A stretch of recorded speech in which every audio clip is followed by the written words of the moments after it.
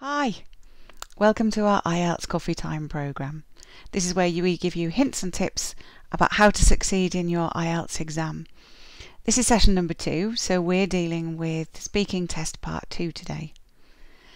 Here the examiner will give you a card with some questions on it, and you're given 1 minute to prepare. It says in the instructions that you can make notes, and it's my advice that you should do so. A good way to make notes is to prepare a mind map for yourself. Here's an example of the set of questions that you might be given. This one's about exercise. And here's an example of a quick mind map that I made to remind me of all the points that I should make while I'm talking. I live in Finland, so this is about my life in Finland.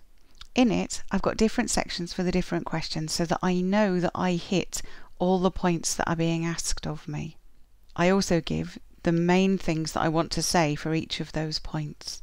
You haven't got time in your minutes preparation time to write sentences. So you're going to need to just make it bullet points, but connect the words together, and that's why it's called a mind map.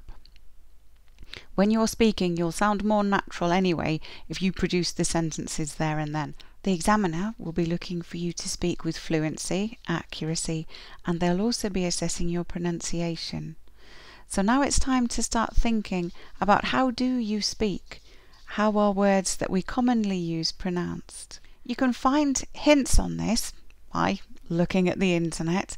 There are an awful lot of programs out there available to help you, videos to watch, but you can also listen to native speakers talking. Listen to how they link words together and link sentences together. Take those on board and start to put those into your everyday usage. So now when somebody asks you, what are you doing? Are you watching TV again? Why are you wasting your time? You can legitimately say, no, I'm listening to their accent. I'm practicing for my IELTS exam. Honest I am.